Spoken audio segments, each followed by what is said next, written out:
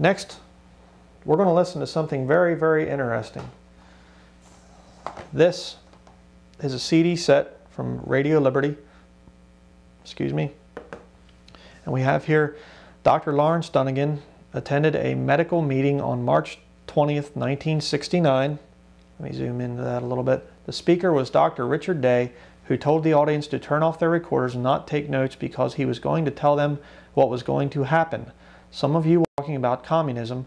Well, what I'm talking about is much bigger than communism. Dr. Dunegan realized the message was important, so he tried to remember what was said and made notes later. This is one of the most important CD sets ever recorded. Now, this is a very, very interesting set of recordings made by this man. There is a group of very rich, very powerful men which are designing the Antichrist one world kingdom, the one world government, the one world religion. And this man, Dr. Richard Day, who later became the head of Planned Parenthood, he told this group of medical doctors what they were doing to bring about this new order. Okay, so let's listen to this. Another area of discussion was religion. This is an avowed atheist speaking. And he said, religion is not necessarily bad.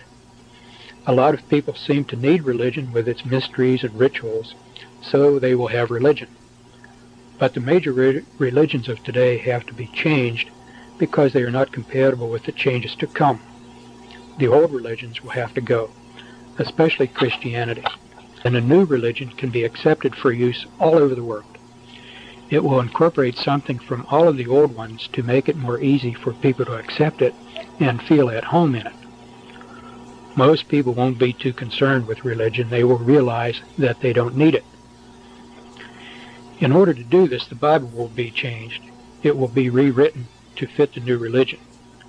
Gradually, key words will be replaced with new words having various shades of meaning.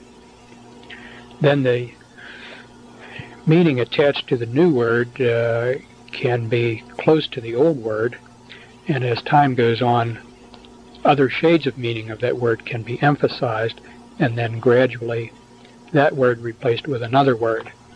I don't know if I'm making that clear, but the idea is that everything in Scripture need not be rewritten, just key words replaced by other words, and the variability in meaning attached to any word can be used as a tool to change the entire meaning of Scripture and therefore make it acceptable to this new religion. Most people won't know the difference, and this is another one of the times where he said the few who do notice the difference won't be enough to matter. Then followed one of the most surprising statements of the whole presentation. He said, some of you probably think the churches won't stand for this. And he went on to say, the churches will help us. There was no elaboration on this. It was unclear just what he had in mind when he said the churches will help us. It's pretty interesting, isn't it? How would a man hear this back in 1969? You know, why were they talking about replacing the Bible and by changing the language of the Bible? And then yet that's the very philosophy that you'll hear from most pulpits. We can't understand the King James Version anymore. The words are archaic. The words need to be changed and updated. Interesting.